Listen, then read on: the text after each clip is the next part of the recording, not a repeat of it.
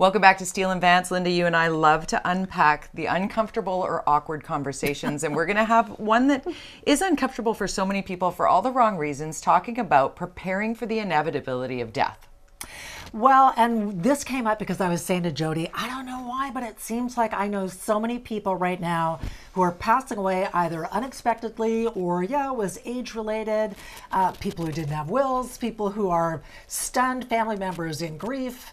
But I thought, you and I have both, seen our parents, at least one of them out the other side, and the process, you think you're prepared and you're not. It's better to be prepared, and that's why we have invited, actually you discovered our next guest to come in to talk through how to best prepare yourself for death and taxes. It's a thing we all share, right? Yeah. Okay, so Amy Wood is an end-of-life doula in Vancouver, and thank you so much for coming in. Because I'm pretty sure that when you're at a cocktail party and somebody said, oh, what do you do? And you say, I'm an end-of-life doula, that must either shut down the conversation or keep it going all night long. What do you tell people? Absolutely. Well, I tell them that I'm an end-of-life doula, and some people know what that is and some don't. And I tell them I'm a death doula, and so what that means is that I work with people, individuals, when they're dying, when they're near the end of life, and I also support their families and their loved ones. So practically speaking, can you kind of lay out what that looks like? Because you also would counsel healthy people to prepare for end of life as well. But let's talk about the people who call you when they're in crisis and say, we don't know. Where does it begin for you? What are the first steps you say to somebody, or steps that are taken for you in your process? Yeah. People come to me at different stages and times during all of this. Some do call really in crisis, in overwhelm, in the heat of the moment. Maybe they've been sick for some time, but they just recently discovered that they have a prognosis now, that they are now into palliative care, that their treatment's no longer working. And so that's a really overwhelming time for a person and for their family. So sometimes it's actually that person who calls me, and other times it's a caregiver, it's a family member wanting support for themselves or for the whole family. So usually we sit down and we have a conversation, slow things down and put on a pot of tea, and let's just talk through where you're at. It shouldn't be. We're all gonna die. Exactly. It shouldn't be scary, but it is. And I wonder, how do you demystify death? There's so much about death that we don't know, and I think that's the scariest part. We don't know about it. And so I think it's about really listening to people, meeting them where they're at, and taking the lead of that dying person, so that they have a safe place, a safe space to ask the questions that they want to ask, to share their fears and worries. And let's talk about, what are your main concerns right now? What can I do practically to support you through that, to support your spiritual journey, your emotional well-being, the well-being of this family? What would help to make feel better? What kind of planning can we put in place? Really holding space for all of those conversations. So Amy, when it comes to the practicality of preparation, the will, the things, the stuff, the complexity of a family unit that might be coming back together, and it's not necessarily, I mean, clearly the situational piece isn't positive, but even the interpersonal bits might be difficult. There might be push and pull. How does somebody like yourself decide, yeah, that's what I want to do? That's what I want. I want to be a part of that. It takes a special person, I guess. I'm asking you, what brought you to this? What brought me to this? Yeah. I've always been interested in death and dying, even as a young child. Really? I'm an empath, so I felt comfortable with people when they're real, when we're having honest and earnest conversations, when they're raw. That I always felt most comfortable there, and I came to learn as a child that that's maybe not that common, that most people don't want to do those things, would rather have the small talk, and I'm actually more comfortable there. So I always knew I wanted to work with people in a one-on-one way, in some kind of helping profession.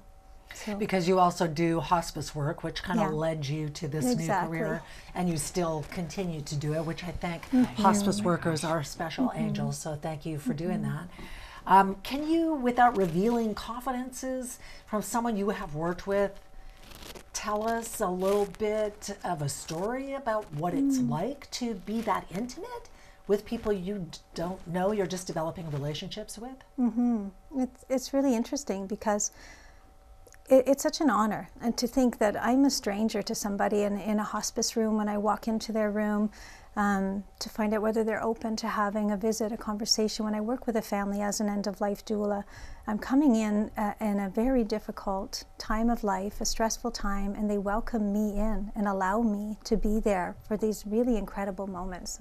So many things I've witnessed, so many tender moments near the end of life, and things Like that people what? Without share. again revealing a confidence, just take us there for a moment.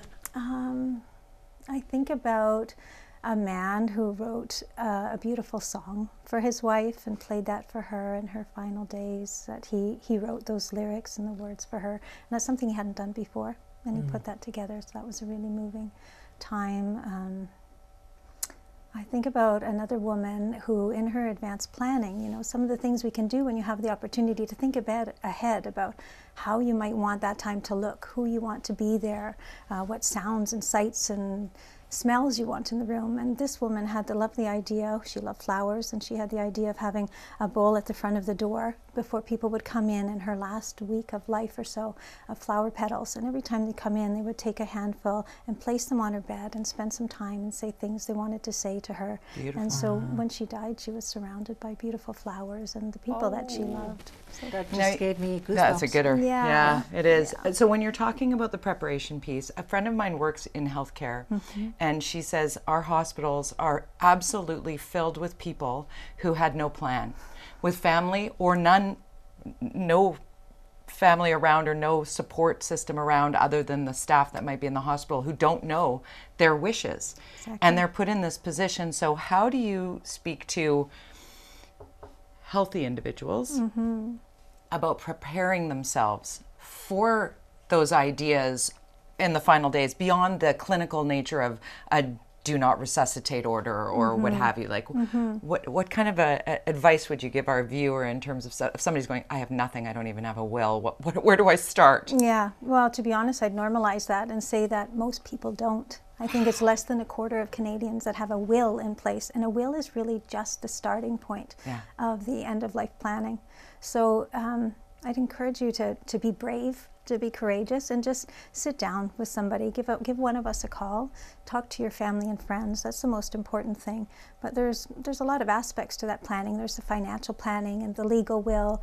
There's a medical aspect. And I think something that people often don't think about is it's not only planning for our eventual death and what might happen before and leading up to that, what choices we would want to make and following our death, but also in the case that we are incapable of speaking for ourselves. Right. This happens in the hospital a lot. So to have some documentation in place that I can help you with for who's going to make those choices for you. You know, in the process of doing a little research for this segment, I came across a game. I actually tried to order it, and then something happened. I'll still get it. It's a death game, a card game. Yeah. To open up the conversation with Wow. people. It sounds gruesome. We need to get that. But there's some great questions That's in right. there that over a glass of wine, you'd be like, oh, so that's what my husband really wants. Yeah. It's Have called you played that? Yes, it's called the Death Deck. There's a Yes. couple of them actually, yeah. And it's great because you can just pull that out in a social setting. I Yeah. think this is what it's about. I'm so grateful that you had me on here today to talk about this, to kind of normalize dying. Death and dying is a really natural part of life. All things that live die.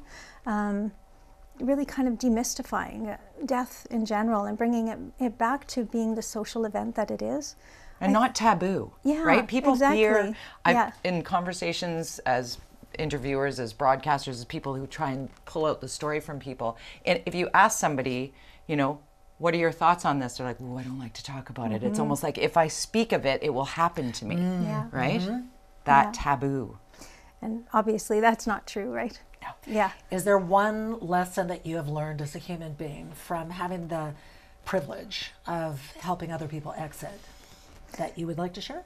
I'd have to say it comes down to the kind of cheesy or cliche. It's all about love. When in the last moments, in the last times of life, people, this is what I've noticed. They come, have I loved enough?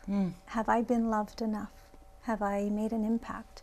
I think that when we bring the awareness back to our impermanence, you know, it gives us the opportunity to realize what a gift and privilege it is to be alive, so that I can go forth and live more fully in the time that I have left. Less about things and Yeah, stuff and I and think power and You're not saying Exactly. how Arguments. many times did I, you know, how much money did I make? No, Exactly. it's not that. It's Yeah. not even about the regrets. Typically, it's really about the last thing people want to say is "I love you" to the people they loved. Oh wow, we have to end there. That was awesome. Thank you so Good. much for coming in. Well, thanks for having me. It's really an honor you got to be me. here. This is a really important conversation. It Are is. you tearing up again? sorry. Sorry, I'm Jody. also a Thank bit you of an so much. empath, so thank you, Amy. Amy Wood, End of Life Doula. Your website is Vancouver End of Life? Vancouver End of Life Doula.ca. All right. Thank you so Thank much. you so much. Appreciate it. Whew. Let's lighten up and talk about art next. I need to. Take love that, though. a sip. Okay. Because when we come back, we're going to talk about the Save the Spidey campaign. This is an 8-foot arachnid that is opening up a debate about public art in Vancouver. Scary. Ooh, stay tuned for that.